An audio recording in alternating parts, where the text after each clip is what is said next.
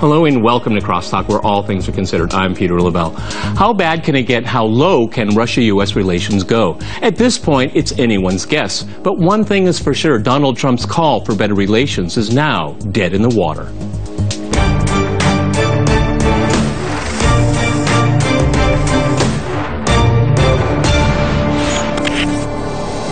Cross-talking Russia-U.S. relations, I'm joined by my guest here in Moscow, Mark Sloboda. He's an international affairs and security analyst. We also have Nikolai Petrov. He is a professor of political science at University of Rhode Island. And we have Dmitry Babich. He is a political analyst with Sputnik International. All right, gentlemen, crosstalk rules in effect. That means you can jump in anytime you want.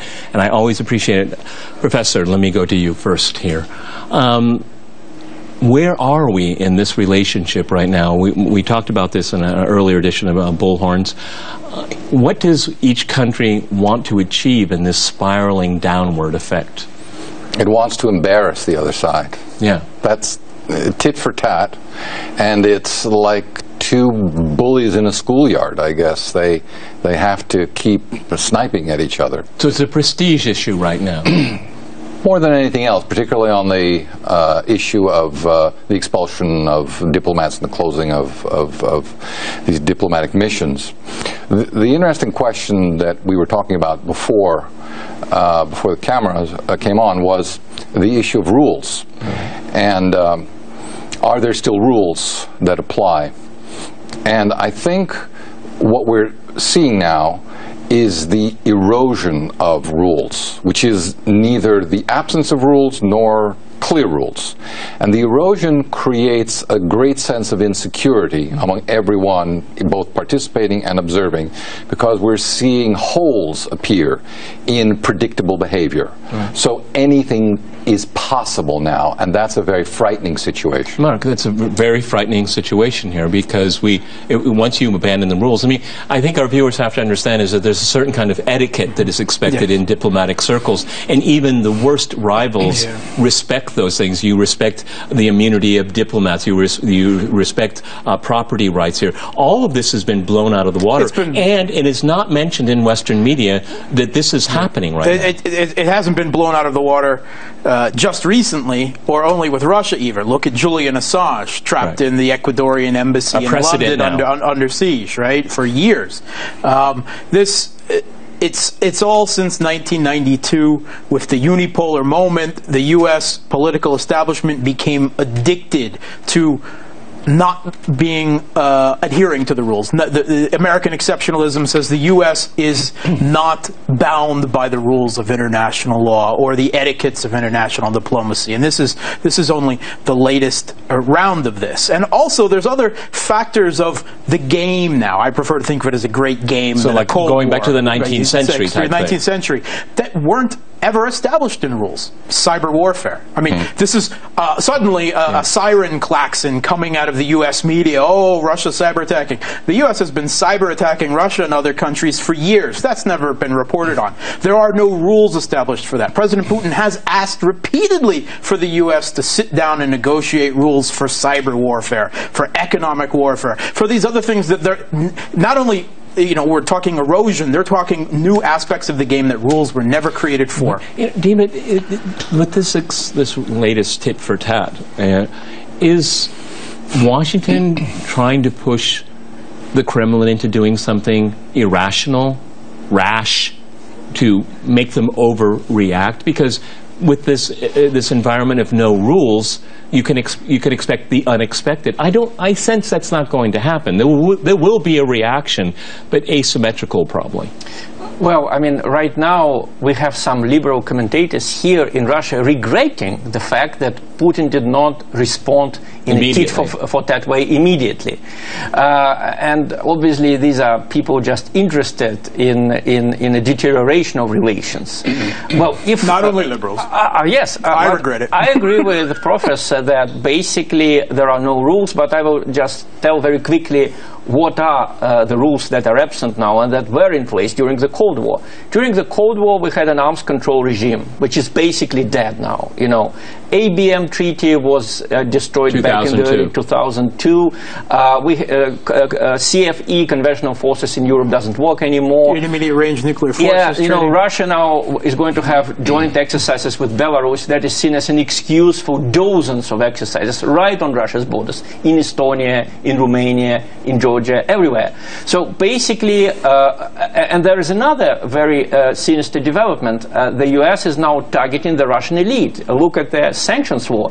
It says that President Trump and the US government in general should produce every year a report on the big business in Russia, on the connection of Russian businessmen to the Kremlin, on the incomes of their spouses, their children, their parents, their property abroad. So now the elite is targeted. So this game is not only very dangerous and unpredictable, it is also very undemocratic. What is the end game? What do this American onslaught, you know, starting in the end of December? I used to onslaught correctly. I mean, there was no evidence. There was no, you know, they didn't catch a spy. They didn't have any microfilm. They didn't have a hard drive that they caught. I mean, there was no evidence for this here. It was capricious, okay? And that evidence has never been shown publicly here. So I think it is very rash here. What does the U.S. want in this type of behavior, except for to embarrass and to force an overreaction, which historically is not something that comes from the Kremlin? Go ahead. The lack of predictability leads to an inability to explain these actions rationally. But I would flip the question a little bit, and perhaps we can discuss it from this perspective. Who benefits and who loses? Which side gains more and which side loses more from a continued deterioration? Because the trajectory we see, the trajectory is downward. So who stands to gain, who stands to lose more, Russia or America? I think my immediate assessment is that Russia does not lose as much as the United States overall from a deterioration in relations. The relations are already so bad. Right. It doesn't affect our commercial ties. It doesn't affect our diplomatic ties. Because all of those, and intelligence ties, those are all pretty much been suspended. But a continued deterioration of relations between these two superpowers frightens the Europeans, and it leads to a rift between the United States and Europe. And there has already been pushback on that front against a further, what the Germans call, let's not have another ice age, said the German foreign minister. You know, Mark, one of the things I've been noticing, and this goes all the way back to the Ukraine situation in 2014, with the rhetoric that we hear from a Western politician, I don't care what political party, and from Congress, and of course from the media, how do you walk back any of this to improve relations when it's necessary? Or are we looking at, and now maybe I'm exaggerating here, or just for the next generation, it's going to be very low level, but it's going to be a diplomatic Cold War? Yeah, there has to be an intention to walk back. That's what I'm getting at. There is no such intention. And when Nikolai asks who benefits and who doesn't, he's exactly right. But we can't look at this outside of the prism anymore of U.S. domestic politics. Agreed.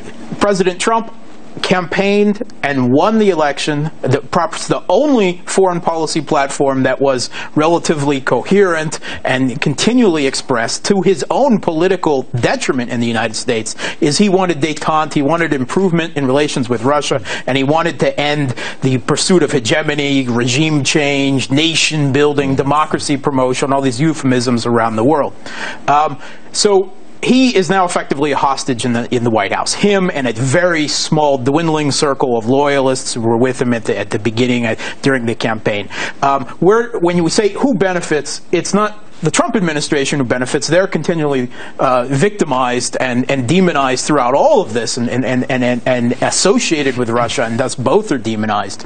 It is about the deep state. It is about this unelected, continuing rule by bureaucrats, technocrats that continue no matter who reigns office. There was just a piece in Foreign Policy asking, can the deep state and the media survive Trump? And they tried to cast these people as paternalistic patriots who were protecting the country, and rather than assaulting democracy with leaks. Kind of like the Holy Ghost. Yeah, they were trying to recast their treason as patriotism. And they said they would follow and obey a reasonable president. They get to decide what is reasonable, what isn't, and anything that disserts from the U.S. establishment foreign policy that gets down to just trust me. I don't like that phrase here. You know, Dima, let's turn it again around. Why should the Russians care? If you don't want to parlay, then you just say, okay, fine. Well, I think the professor raised a very important issue. Who is going to lose from this? Well, I would ask the other question. Who is going to gain? I think BRICS and China in particular, they now look so much more reliable than the United States. And the main loser is the credibility of the United States. I mean, when President Trump now says, I decided to suspend the trade ties with countries that trade with North Korea. What does it mean? Is he going to suspend trade ties with China, which is $650 billion per year? Germany, India, Israel? So that is a blow to the U.S. reputation, to the credibility of the U.S. foreign policy. If Russia had been such a bad country, you know, it would rejoice. But I don't think so, because Russia does not want to defeat or damage the United States. Russia wants to defeat the ideology of regime change. And that ideology is the same in the United States, in Western Europe, in Central Europe. I mean, with Julian Assange, after all, this is the UK that is basically keeping him hostage. With, you know, the situation in Europe. The Swedes lifted. Absolutely. Right. There's really no cause. There's no charges. One of the main clients of the EU in the former Soviet Union, Ukraine, is now going to introduce legislation that would make it a criminal offense for the Ukrainian officials to visit Russia, which is like make it a criminal offense for Canadians to visit the United States, you know, or even worse. So you have this ideology, which is the real enemy, not the country. And this is your favorite card to play here. So gentlemen, we're going to go to a short break, and after that short break, we'll continue our discussion on Russia-U.S. relations.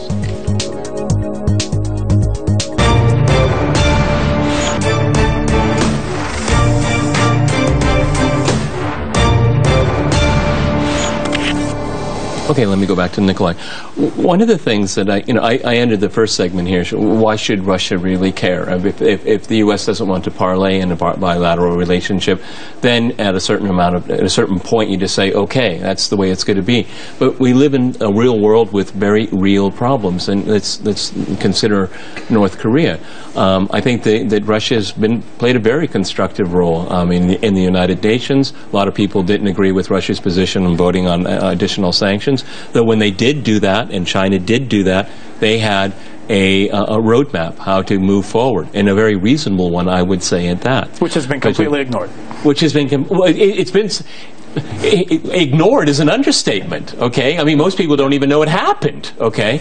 So, but this is a time when the United States and Russia really, truly need to work together and to resolve this crisis that I think that has been generated from the West. That can be a different conversation. But these are two key, for goodness sake, North Korea and Russia border each other.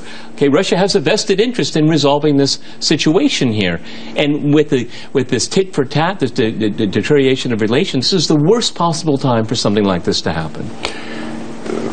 In the West, there seems to be an assumption that if Russia is somehow marginalized from the international equation, more decisions can be taken. The problem now is that Russia needs to be part of the international order, America needs to be part, and crucially, the relationship between the United States and Russia needs to be has been and continues to be a fundamental cornerstone of the international order. Now, when you take that out, the international order collapses. It becomes a free-for-all. Right. And again, it would be interesting to consider who benefits, cui bono, who benefits from a free-for-all, because obviously somebody must be thinking that they benefit more from the collapse of all rules and international anarchy than from any type Nicola, you just of said somebody might be thinking. I don't see a whole lot of thinking out there. Mark, okay, another derivative of that, if the let's say the countries of NATO and the United States, and let's say even Japan, ignore Russia, take Russia out of the equation on the international stage. That doesn't stop from Russia and China resolving this issue themselves.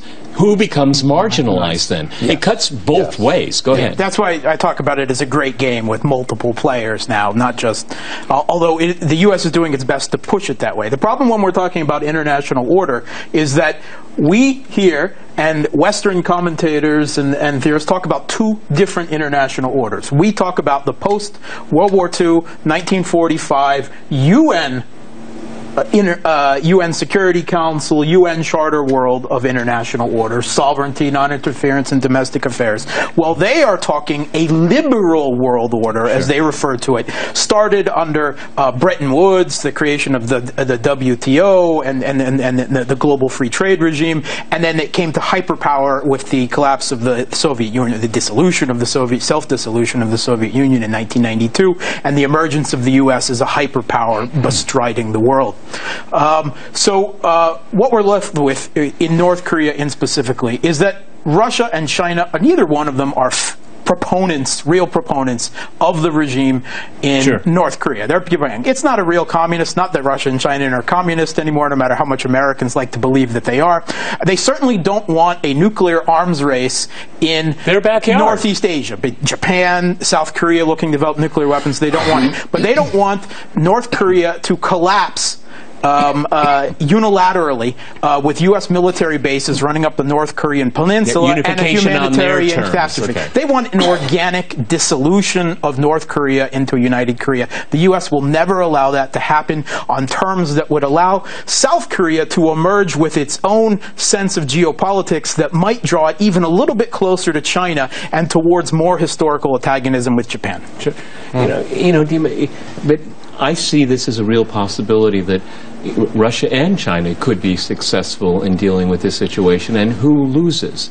Okay, the reputation of the United States loses, and there's a demonstration effect here. I mean, the proposals that the Chinese and the Russians have made, I think they're almost identical from what I understood from the United Nations Security Council. There is a possibility of that happening.